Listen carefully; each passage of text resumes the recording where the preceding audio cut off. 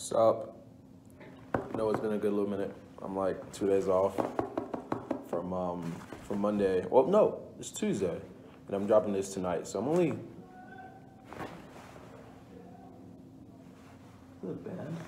Sorry. We're doing new information right now, and it's like half of the wing is doing it, so I have it tomorrow. But yeah, so this video should be uploaded today. Yeah, today. I always seem to like to lose track of what I'm saying, but so this video, you can see by the title, I'm going to be talking about what got me into Usafa. A lot of people are requesting like, like my stats, my SAT, GPA, like all that stuff that got me here, and I will disclose it. I usually don't tell people my stats, cause I don't know. I usually don't, but hey, I'll do it for YouTube. Do it for the people. But let's get started. If you guys like see me like looking around, I'm just looking like for like the library people, because they usually like come in and like tell me to put my mask on. I'm by myself in a little cubicle, so it shouldn't be a problem, but they usually get on me about that, or get on everyone about that. I really hope the band isn't too loud. I say like a lot. I'll try not to say like for the rest of the video, but I'm gonna start with SAT. So I took the SAT 3 times, 2 free, and then 1 I paid for it because I had to increase my score. The first time I took it in 10th grade, and I received 1110, and I was pretty happy. I'm like, wow, no studying, no nothing. I got a 1110, pretty chill. So I got, I took it again, and then I didn't study. I'm like, you know what, I'm smart. The Lord's got me, and I got the exact same score. I'm like, wow, okay, cool. I have to study. So for my 3rd SAT, I studied not vigorously. I studied for like a couple of weeks, and I got a higher score. I got a higher math score, but a lower reading comp score. And I did that on purpose. This is why. So I know that at Academy, they care about super scoring. Like that, like they would take, they would take your super score. So meaning your highest score from one composite plus your highest score from another composite. And that gives you they combine it to make a total. You wanna wave at the camera? Okay, I'm back. That was one of my friends.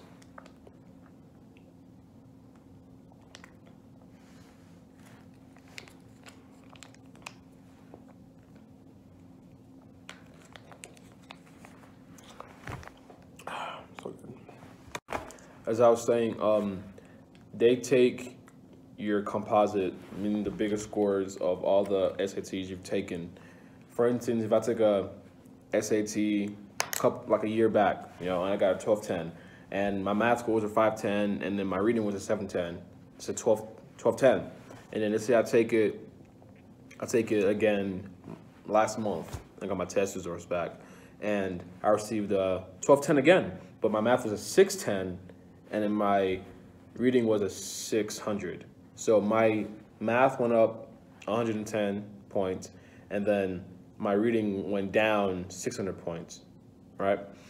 They're gonna combine my highest composite for reading, which is 710, with my highest composite for math, which is 610. So that is 6 plus 7 is a 1320. So from a 1210 to 1320. So they take your highest composite score. So I was mindful of that.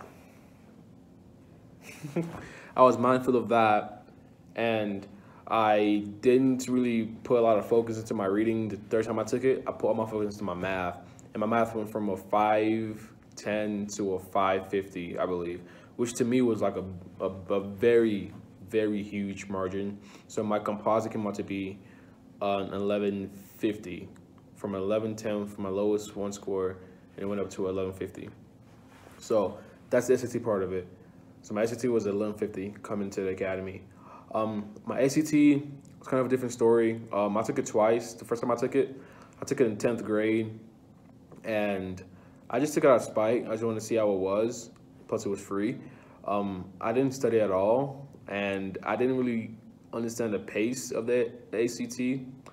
And yeah, I got starstruck, and I had to like bubble in. I had to bubble in a lot of answers. I just was bubbling stuff in like towards the end of the test. So I got a 19, and I took it again my senior year, because my SATs wasn't too great. I'm like, you know what? Let me just take the ACT again.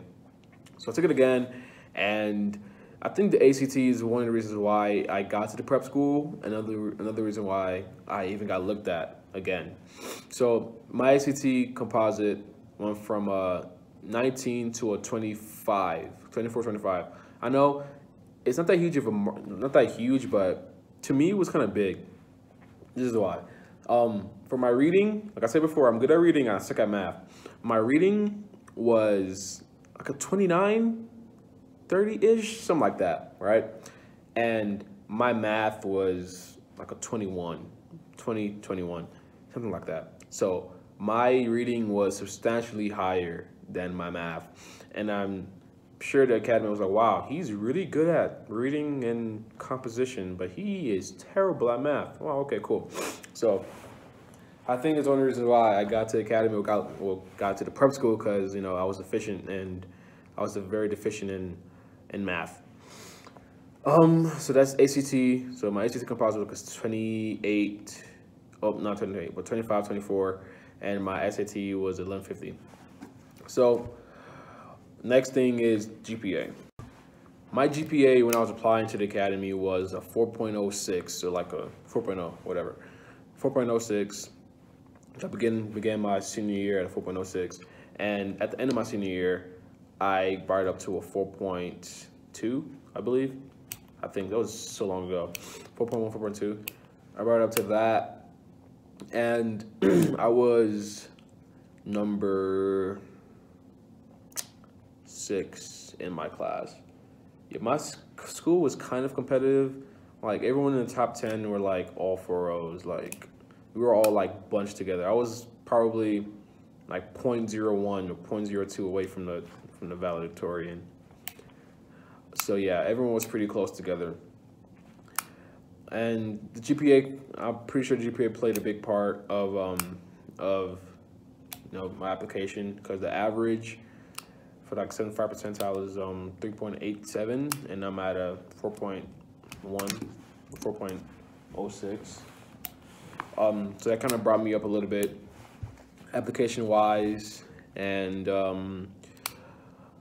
it's also good to take a lot of advanced courses. Like beginning from 9th grade, I didn't do any AP in 9th grade actually. I took courses in middle school, high school courses in middle school, that kind of like bumped me up a little bit. But after 9th grade, I took AP courses like all through college, and I also did some dual enrollment courses. I was about a course or two away from my associates, but I didn't really do much. I didn't really pursue it, my associates, that much. I wasn't really tripping about it, because I knew they wasn't going to take most of my credits here anyway, so I just didn't put that much time into it. Plus, I was kind of lazy. So dual enrollment and the rigor of your courses actually really help a lot. Like, let's say someone has a 4.0 and then all they take is like regular baby classes, and you have a 4.0 or 3.9 or 3.8, and you take an AP classes, you have more stain than them, you're more valuable than them to the academy. So yeah, so SAT, ACT, GPA. Next is community service. So community service wasn't necessarily a requirement, but it was highly recommended.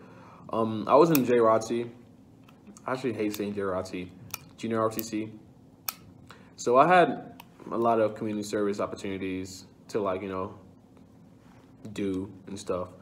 I think I had 220. I don't remember. It was a long time ago. About 220 community service hours Yeah, just around that. So I was way up there with community service. I was way up there, and I had like a sheet that logged it all. So it was great. Yeah, it was community service. Get some, do some service for your community. So I covered SAT, SAT, GPA, community service, class rank. Another big thing that most people forget about is actually just came out, but what most people forget about is personality. Like personality. Personality is a big part. You literally get interviewed, and the person who's interviewing you literally just tries to see who you are. They're like a therapist. They're like trying to like break you apart. They actually evaluate you really well. So they can tell if you're a bad person or if you don't care about much from that interview. So my interview went pretty well. I kind of like vibe with the guy. He vibed with me. We were pretty cool. I promise it's not frat. But if you know, you know. But yeah, yeah, he was a chill guy, and my interview went pretty well. A tip that I would give anyone who's going to the interview is don't hold anything back. You know, just like if you ask your person a question, you know, just answer it truthfully. You know, don't try to like make stuff up either to like make yourself look good, but be truthful and put it all out there, and you know, smile. You know, wear something nice, because first impressions are the best impressions, or lasting impressions. I think that's not the saying goes. But another thing, athletics. So I ran track in high school for all high school actually, and all middle school. I didn't really do much my senior year though, but you really only need 2 years of a varsity sport. So I ran track about 3 years, 3.5, give or take. You know, I started to focus a little bit more on RTC my senior year because I was a wing commander, and I don't think that even played a big part because everyone here was a wing commander at their or some leadership role. But leadership roles, yeah, that. If you're not an RTC, I guess you could community service kind of plays in for that. But yeah, but I lost train of thought. Yes, I ran track.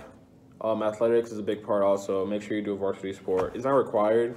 A kid from my, it is kind of required, but I think it's highly recommended because a kid from my school got an appointment like years before me, and he didn't do a sport, and he still got it. So, but he was, I don't know, whatever. But make sure you try to do a sport for at least a year, you know, to have something to put on your application. And your CFA also plays a huge part of your application. My stats for that, I didn't do too hot. I took it 3 times. Well, I didn't finish the first 2, and I finished it the 3rd time. It was, you shouldn't compare to me, but I did 10 pull-ups, and the minimum was 8, or the average was 8. The basketball throw, I maxed it. The shoulder run, I maxed it. The push-ups, I did average. I think I did like 40 push-ups. Sit-ups, average did like 40, something like that. And then the run, I got a 747, something like that. So not the best, but it was good enough, I guess, to get, you know, picked up and looked at. So got SAT, ACT, GPA, community service, class rank, your personality, athletics, and I got 2 more things. Okay, I'm gonna wrap up here in a bit, but another thing that kind of played a little bit into my application was the Flight Academy scholarship program thing I got picked for my summer going to senior year. Basically, AFRTC, they selected 100 kids out of like 8,000 or whatever, 800 that applied, and I got selected, and it was an 8-week program at a university. I was at Liberty University. Other people were at other universities, and everyone just texted me today. Oh my gosh! But I got selected 8 weeks to get my PPL, and I think their logic was, if we freaking put in like 30K into this dude, we better keep on the investment, because we're not gonna have him go somewhere else and not use our money, right, or whatever. So I think that's one of the reasons why I got looked at or whatnot. And another thing that kind of plays a little bit is the district. My district is kind of known for like academy people, like kind of sort of like, to put into perspective, I'm here, my cousin is here, 2 other people that are in my district, or not my county actually. I'm here, my cousin's here, 2 other people that are in my county are here. Make that 3 actually, and 2 graduated last class 20. So there's a lot of Clayton County people here. So I think that kind of plays into it also a little bit. And yeah, so that's it. Talked about my SAT, ACT, GPA, community service, class rank, overall personality, PPL, my district, and yeah. My stats were not, at the academy's level. That's why I got sent to the prep school. Therefore, don't try to go to my standards. Go higher, so you can go direct, not the prep school. I love the prep school, but still, yeah, aim higher. Peace out. That was weird.